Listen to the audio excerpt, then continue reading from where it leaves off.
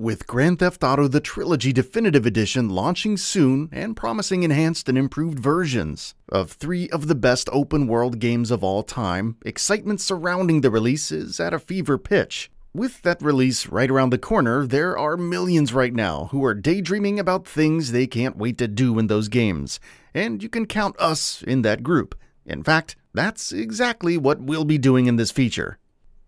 Activate cheat codes. There aren't a lot of franchises out there that have consistently emphasized and even encouraged cheat codes and really tried to have fun with them, but GTA is surely one of them. From giving yourself infinite health to giving yourself a terrifying arsenal of weaponry, from summoning a helicopter to making everything around you instantly explode, the GTA games offer players plenty of ways to mess about in the open world in unique ways, and we can't wait to do just that. Torture NPCs. As awful as it might sound, unleashing unnecessary and excessive violence on innocent bystander NPCs for no rhyme or reason is a time-honored tradition that GTA fans have been following for decades, and it's not going to change anytime soon. From minor annoyances, like simply parking a car in front of a civilian and obstructing their way, to more outward displays of aggression, like beating an NPC to death for no reason and running away. Torturing NPCs in GTA is never not fun, and you can be sure we'll be doing plenty of it in the 3 remasters. Get in a cop chase. This sort of goes without saying, but given how embedded into the GTA formula this is, we're going to say it anyway. Being a general prick and then getting in trouble with the cops for it is something you can't help but do in GTA games. And the excellent chases that escalate in intensity as you wreak more havoc tend to be some of the most fun you can have playing these games. We'll definitely be tearing through the streets of Liberty City, Vice City, and San Andreas as the cops chase after us every chance we get. Go on a rampage. Speaking of escalation, getting noticed by the police for your crimes and leading them on a merry citywide chase is as fun as it is because of how out of control these situations can get. You kill more NPCs, destroy more police cars, and more police cars chase after you. Destroy those as well, and then SWAT teams arrive, and then choppers, and then tanks. So yeah, we can't wait to watch that wanted level go up and see how long we can survive before the cops waste us. Jump off skyscrapers with parachutes. For as pointless as this activity is, it's surprising how universal it is in the GTA player base. Rockstar has always filled its sandboxes with tall skyscrapers, and by that same token, players have always loved jumping off of them. High on our list of priorities for when we play either of the 3 remasters is getting a jetpack or a chopper or what have you, getting to the top of a skyscraper and then jumping off of it, just for the heck of it.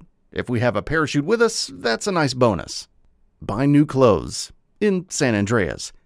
GTA San Andreas really pushed the envelope with customization options when it first launched back in 2003. And even though those options seem pretty by the numbers by today's standards, there's still quite a bit of depth there. Clothing, for instance, is something that San Andreas players can, and have, spent hours poring over. With all the different clothing and cosmetic options that are available in the game, we can't wait to dive back into it and deck out CJ all over again. Go to the gyms in San Andreas. Of course, GTA San Andreas customization options aren't just limited to the cosmetic kind. The game's RPG mechanics really stood out when it launched back in the day, with players being allowed to manage CJ's physical stats and skills, and by extension, appearance, in a variety of ways. There's plenty of gyms scattered all through that map that are focused purely on that, and we'll be spending a lot of time in all of those locations in the remaster. Go to iconic locations. Beyond the gyms in GTA San Andreas, though, there are plenty of other locations throughout the 3 games that we can't wait to see once more. Whether it's the Ocean View Hotel or Vice Beach and in Vice City, or Grove Street in San Andreas, or the Callahan Bridge and Cochrane Dam in Liberty City, there are a lot of memorable locations and landmarks in each of those 3 games that we're excited to see in all of their remastered glory. Surf the radio.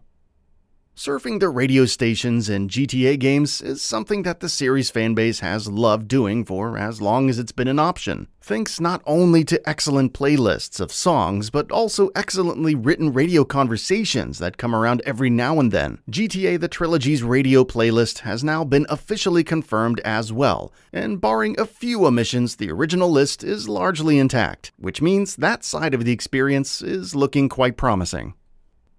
Open-world games and secrets are always a wonderful combination.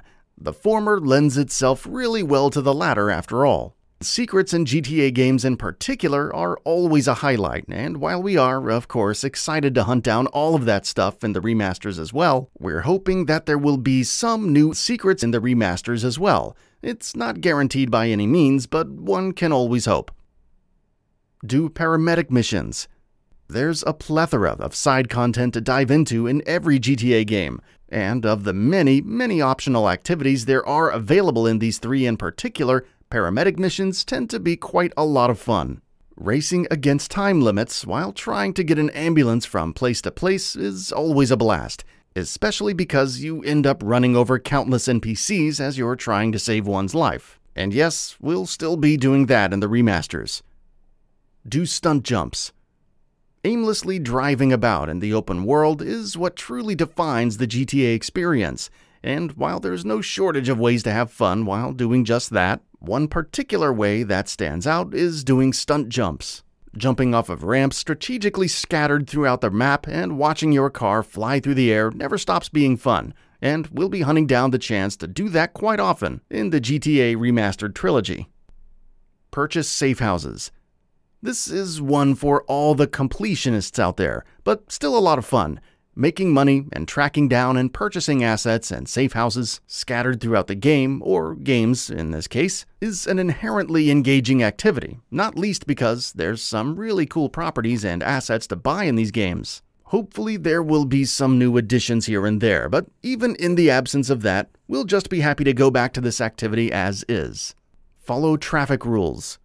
What GTA player hasn't, at one point, tried to drive around the map like an ordinary law-abiding citizen?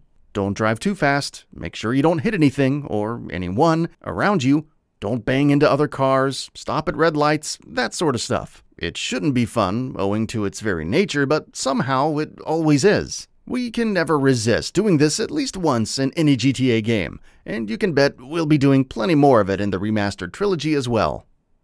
Create a traffic jam. Of course, on the flip side, causing traffic jams by being an absolute menace on the road is also always quite enjoyable, no matter what method you adopt. Block a road completely with a convoy of stolen cars, or simply shoot oncoming drivers in the heads to cause a massive pileup. There's just something undeniably fun about causing these traffic jams.